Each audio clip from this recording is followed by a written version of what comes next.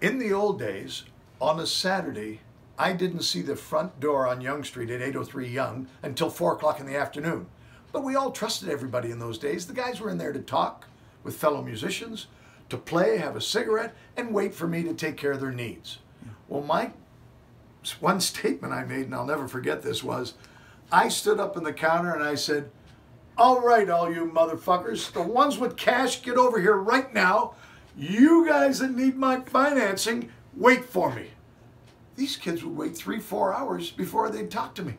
They didn't mind at all. It was like their club, their second home. Right. And I wanted it to be their second home. I wanted them to be totally comfortable, and everybody was welcome.